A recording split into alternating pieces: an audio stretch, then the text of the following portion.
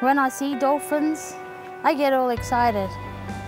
I just love sea animals like turtles and dolphins and dugongs. As soon as I see them, I've got a big smile on my face, and it's just so magical seeing them all the time. The dolphins that we have along the Great Barrier Reef in Northern Australia, they're only found in Australia. I think the reef and the health of the reef is linked to the survivability of those species in Northern Australia. We have particularly important collaborations with Indigenous ranger groups and traditional owners all along the GBR coast and into Northern Australia. So those collaborations are really important for monitoring. The partnership that we have with Isabel is very important.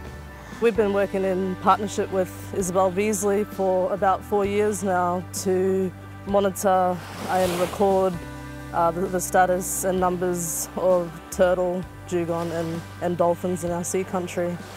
To know that we have a healthy population of dolphin and dugongs and turtles is important to us.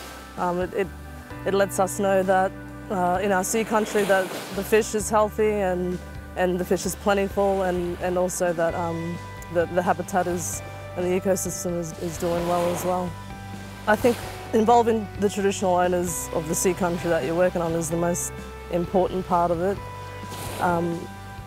The TOs have a connection to that sea country that no one else has, and that scientists can't really bring to the table.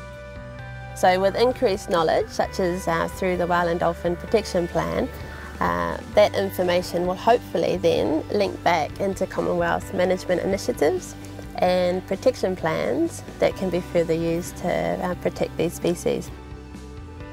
My hope for the future of the Great Barrier Reef is that it's going to be around a lot longer for the future generations. I hope that our people that come after us can experience it in similar ways that our ancestors had.